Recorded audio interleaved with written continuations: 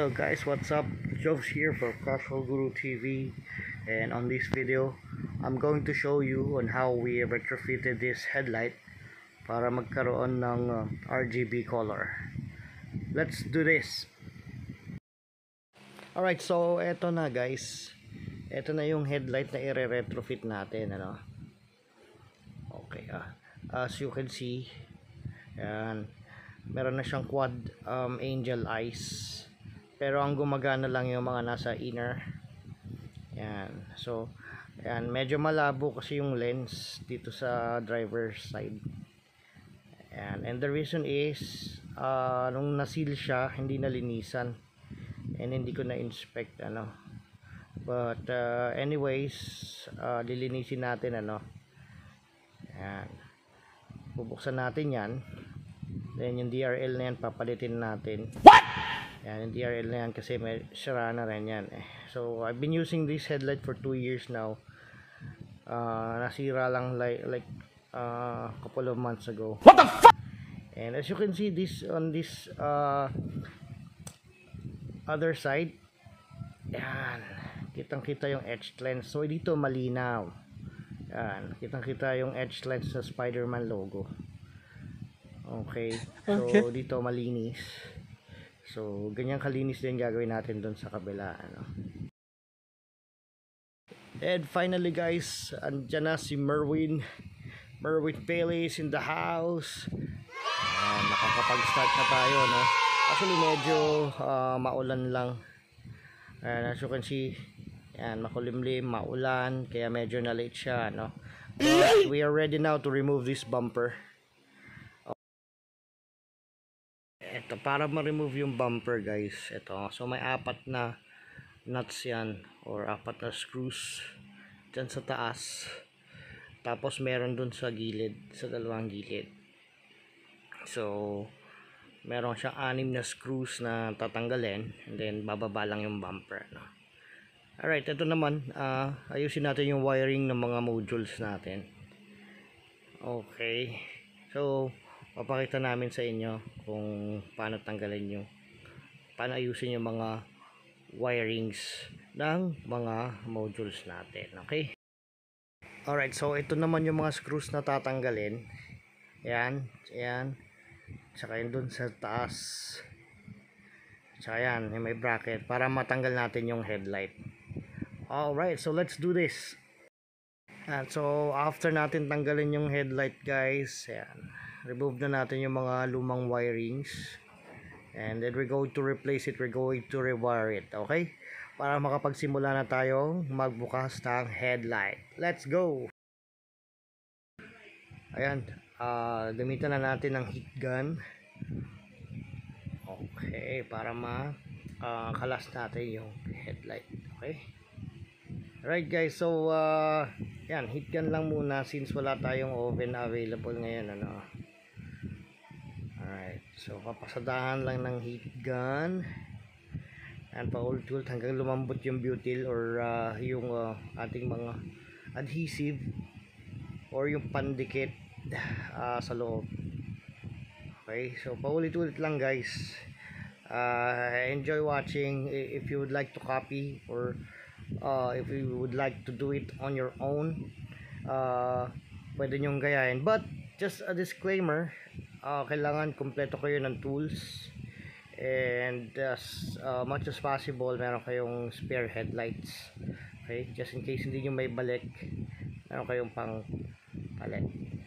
Okay, and if hindi nyo kayang gawin mag-isa guys, I would suggest for you to get a pro technician like Merwin Bailey. Okay, so pasadahan lang natin guys, and enjoy, panoorin nyo paulit-ulit lang, ganyan gagawin. At saka kung ano yung ginawa natin dito sa headlight na to, ganun din yung procedure na gagawin natin sa pair headlight nya or dun sa kapares, ano. So pasadahan lang natin, and yan, kailangan natin ng pry tool, ano, since wala tayong pry tool para mabuksan kaagad yung headlight. Yan, ginagamitan lang natin ng screwdriver. At yan guys, so konti-konti na siyang lumalambot. konti-konti na natin siyang nabubuksan. Okay, so mamaya mabubuksan natin yan. By the way guys, don't forget to subscribe to this channel. Yan, click nyo na, yan, subscribe button. Also click the notification bell para lagi kayong updated sa mga videos ko. Kasi sa susunod, ituturo ko sa inyo step by step kung paano gawin ito, no? Kasi ngayon medyo mabilisan tayo. Alright. And kung may mga tanong kayo about retrofitting the Suzuki Ciaz headlight, mag-comment lang po kayo dyan sa baba. Okay? Okay. Kasi hindi lang yung pagbubukas yung importante dito, pati pagsisil. Alright, tuturo ko sa inyo sa susunod. Alright, so yan na guys, pumubukas na siya, no? Nga pala, importante rin na lahat ng screws, kagaya nito, yan, lahat ng screws sa likod ng headlight natin should be removed. Okay, so tanggalin lang muna natin lahat ng screws kasi pagka binuksan natin, baka sumama, nasira yung mga screw holder or yung tabs. Kaya importante naka-remove yung mga screws. Okay, so ayan na guys, konting tiyaga-tiyaga na lang. Right, bubuksan na rin natin itong headlight na to. And yeah, sa susunod I will show you the tools, and also I will show you the step by step process. Okay, so bubuksan natin yung isa pang headlight doon na hindi pa natin nagagamit. Okay. Ayan guys, so bukas na. I can see the projectors. Ayan, yung butyl na yan, if you can see. Ayan, masyadong madikit. Tanggalin lang yan, swipe nyo lang. Ayan, yan na, bukas na. Ito naman guys, yung pair headlight natin, ano. Okay, so same procedure lang. Apply ample amount of heat using a heat gun. Ayan. So kung paano natin ginawa dun sa kabila, ganun lang din. Okay, so basically same procedure. Use a pry tool, open it. Okay, A few inches later. yan na guys, bukas na. And pakita ko sa inyo yung mga laman ng headlight, ano, yung bezel. Okay, so ito yung loob.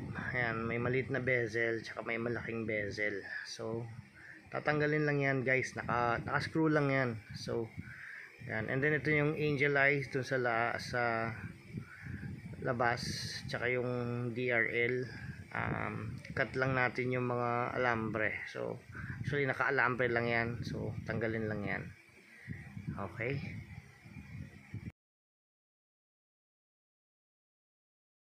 ito naman yung bagong diffuser. Yan, cotton white ang kulay. Compare natin. Yan, so isa acrylic, siya cotton white. Ayan. Alright, so if you can see, meron diyang maliliit na butas. So I used a Dremel, ano, kasi dyan natin pakakapitin. So dyan yung alambre na maliit. Ayan. Dyan natin pakakapitin. Tapos yung mga wires na yan, gamitan natin ng Tesa tape. Okay, so babalutan natin. Alright, so ayun na guys. Ayan, nalambre ko na. Ayan. Shoot nyo lang dun sa maliliit na butas, dun sa tab. Para kasi importante, angel eyes lang yung makikita, ano. Ayan. Ayan. Angel eyes lang, tapos yung alambre dun sa likod. Pag maigpit na, kakat lang yun, putulin lang. Alright, so ayan na guys, we're almost done dito sa bezel part. Okay, so napalitan na natin yung angel eye, yung kanyang diffuser. Nilagay na rin natin yung DRL, so bago na yan, nakalambre lang naman yan, and nalinis na rin natin. Alright, so excited na ako, but let me just show you these things first. Alright, ito naman yung angel eyes natin dun sa inner part. Okay, so tinanggal na rin the Berwin. Yan yung angel eyes natin. Actually, it's a switchback angel eyes. And ito naman yung RGB angel eyes from XK Glow. So compare natin ano. Ayan. So yung isa made in China, yung kulay yellow, and then this white one, napakaganda ng pagkakagawa. Ito galing sa US, from the USA, from XK Glow. Alright, ayan. Actually yan yung brand na ginagamit ko. Very reliable. 2 years ko nang ginagamit yung nasa outer. So ayan, malaki ng difference guys. Right, so kung bibili kayo, actually doon na kayo sa may quality, okay, sa better quality. Medyo mahal nga lang guys. Alright, and then ito yung bezel sa kabila. So ayan, lilinisin din natin yan. Pakita ko sa inyo kung paano linisin to. Right, gamitan lang natin ng liquid soap. Yan. So ano natin ng tubig. Actually, yan, lagyan ko muna ng alcohol para matanggal yung mga contaminants. I use this Hygienics 99%, pinapatay ang mga germs. What? Yan. Kita nyo? Nakadikit pa yung ano nyo. Yung kanyang RFID. And guys, yung sa loob ano. So, yan, dahan-dahan, kahit kamayin nyo lang guys. So lagyan ng konting tubig, lagyan ng soap. So yan i-rinse lang natin. Yan, malinis na yan. And if natuyo na tapos madumi pa rin, ulitin nyo lang yung process. Okay, so mga dalawang banlaw. So kita nyo naman, no? Diba, napakalinis. And ready na. And ready na install ni Merwin. Okay. So didikit lang natin, isisil natin yan guys. Nga pala, if you want to learn more on how to seal the headlight properly, subscribe kayo at hit nyo yung notification bell dito sa video na ito, ano? Alright, papakita namin sa inyo kung paano mag-seal. Alright, so ito na guys, sealed at saka pwede na i-testing. Okay, A few moments later. hapon ng may napakaliwanag naman yan. At may Spider-Man pa. So yan yung DRL ano. Sige, off muna natin. Paganahin natin yung RGB.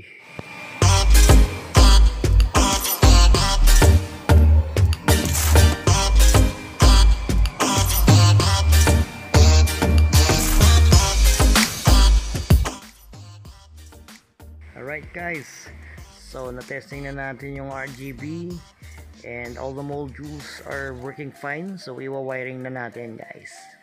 Right, so napaka-importante ng malinis na wiring ano, para sa akin. So yung kaninang magulo or napaka messy ng wiring ngayon, nililinis natin ano. Right, so rewire muna natin. Bilisan lang natin to guys. Okay, let's do this.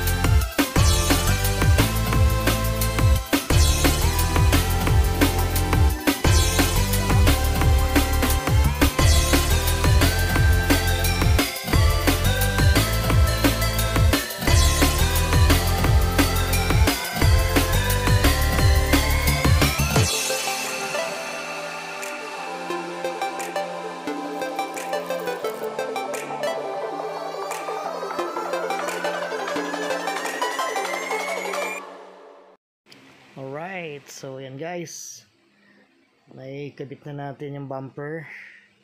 Natapos na natin ng wiring.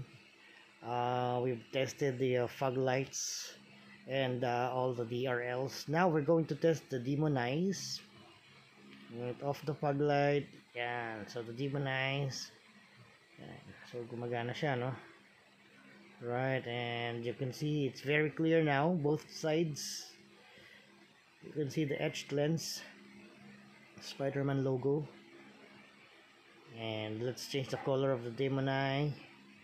Alright, so it's very nice. Now what we're going to do is we're going to test the output. Syempre, ayan ang pinaka-importante. So ito na yung RGB DRL natin guys, the XK Chrome. It's working really fine, very nice.